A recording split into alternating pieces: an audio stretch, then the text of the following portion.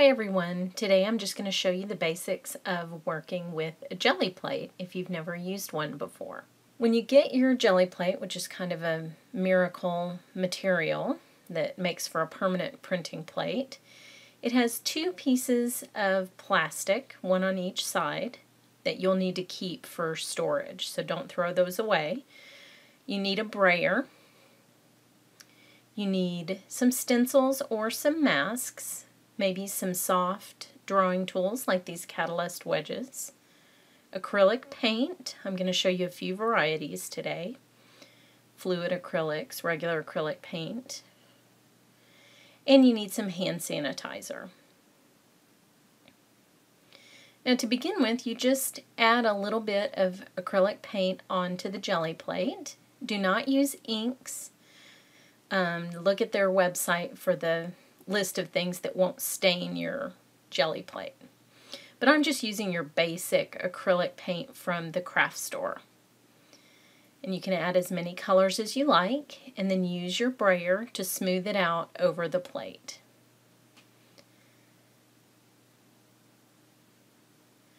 Next, you want to take a stencil. Mine has letters, so I actually need to put it backwards onto the plate so that the letters will be frontwards. And then a piece of cardstock. I just bought some cheap stuff from Walmart. Put it on the plate and rub all around it, and you'll get your first print. Now the key to jelly printing is layering, so we're actually going to get two prints. A second print is called a ghost print, where I'm picking up the leftover paint. And I get just a faint version of what I just printed. Then you pull off the stencil, and you can get one or two more prints from what's left from underneath the stencil.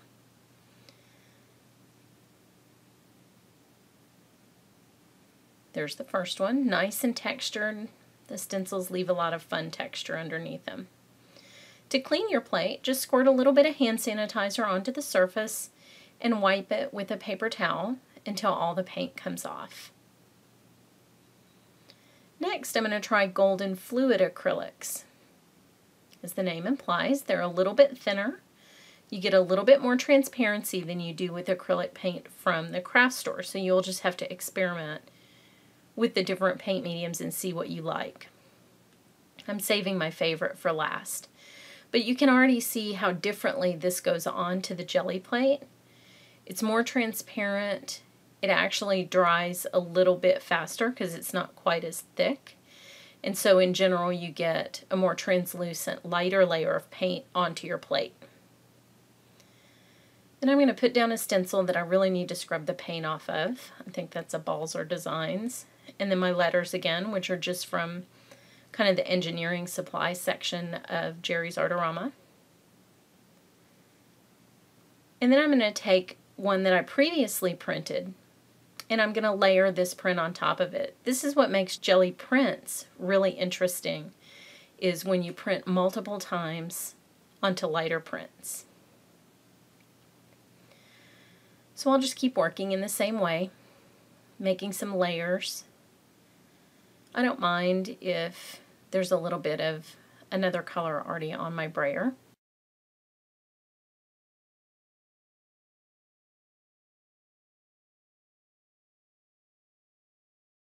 Now I'm using a Catalyst wedge. It's a soft wedge designed not to hurt the surface of the jelly plate. And I'm just going to remove a little bit of paint to get a fun pattern.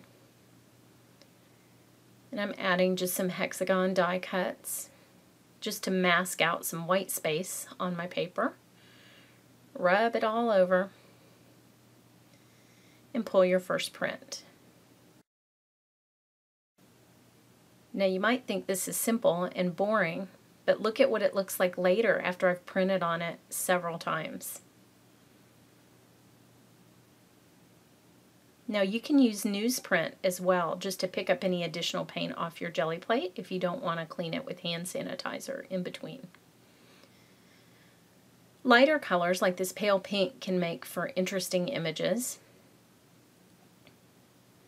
This is just the regular acrylic paint again from the craft store. So you can see it's a little thicker, a little more opaque. Really pretty soothing color. This is another great color for layering other prints on top of. Now as I work, I keep a piece of cardstock over to the right of my jelly plate, and that's how I clean my brayer in between passes. I just roll it back and forth on the cardstock, and sometimes these can be beautiful little pieces all by themselves that I use in art journals.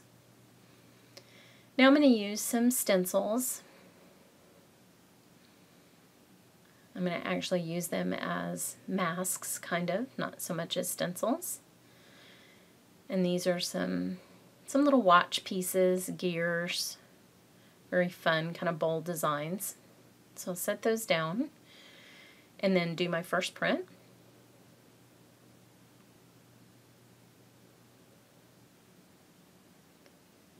And you can see it's blocked out the area where the stencils are. But now I'm going to show you a little trick for getting what looks sort of like 3D images with the same color. You just pick up your stencils, and when you do this, just make sure you're not poking your fingernail into the jelly plate. And I'm going to take my piece of paper, and you can see at the top left corner that it's actually a little bit see-through, and I can see where that paint is, so I can line it up with the edge of my first print. And I don't want it to be exact. I want it to be a little offset, so don't worry about that too much. But I'm just putting the same print down, and it gives this really super cool 3D effect where it prints those same images back onto my original print. That makes for a great underprint, just subtle detail.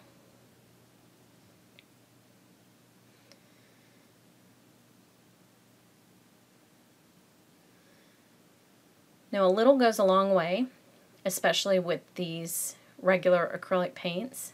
And on this pass, with these bigger bottles, sometimes I get a little bit too much paint. And I regret that later on. So on this one you can see the paint is all goopy because I shouldn't have put this much on there. But what I do is I just roll it off on that cardstock.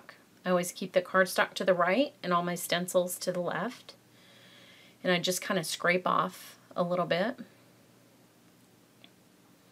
and wipe it off on that cardstock. I'm going to use the Catalyst wedge again.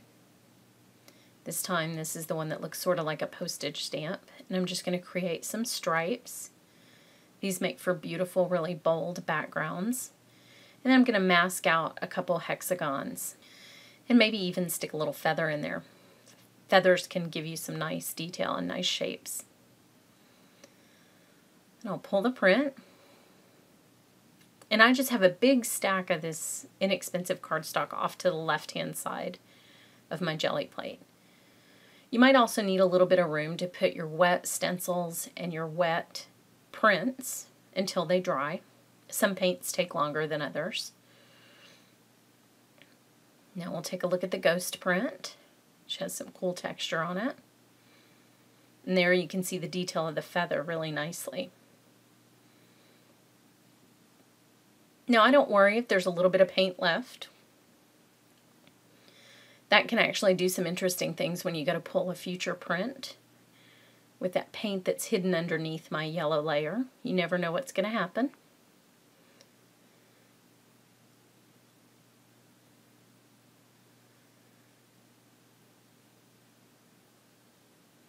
So I'm going to make some stripes with the Catalyst wedge the other way, just for contrast. And again, I'm building an underprint basically. And you can see the paint from my other attempt. Sometimes that paint will transfer onto the wet paint, and that can give you some neat effects as well. So don't worry about that. I actually don't usually stop to clean my stencils during a printing session. I think when it's messy, sometimes you have happy little accidents. Now you can always pull a stencil up while the print is still on the plate if you just didn't like that shape that was masked out. So just peel a corner, peek, pull the print off. And now I have a fun plaid background. And you can see I'm getting a little bit of paint transfer there, which is always good. And gives me some extra detail on that ghost print.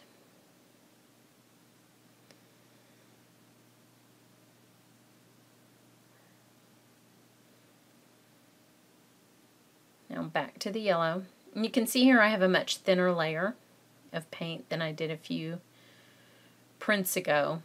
And that by itself can be fun to work with. I'm going to use my letter stencil again in this pretty pink time-themed print. And pull the yellow up, and look how that interacts with the pink and gives you just a bold, fun, new pale orange color. I love it when that happens. You never really know what it's going to look like until you've put a couple colors on top of each other. And that's really the fun of revealing your print to yourself. And that's kind of a nice one too. So now let's say you wanted to dampen down the color in this one.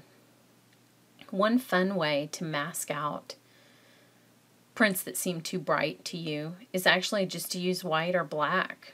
Sometimes the bold black of a masked out print can really show off those fun colors that you use to start with. So I'm just using some regular black acrylic.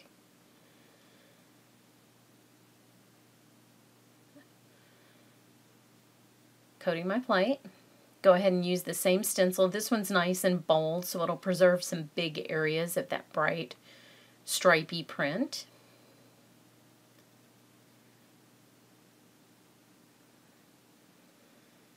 And then you have a fun sort of subway art looking print to work with.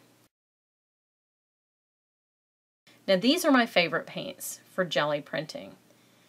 These are golden open acrylics. They have the most transparent look of the three that I've used today. Since they're open acrylics, that means they have a medium in them, which keeps them wet longer.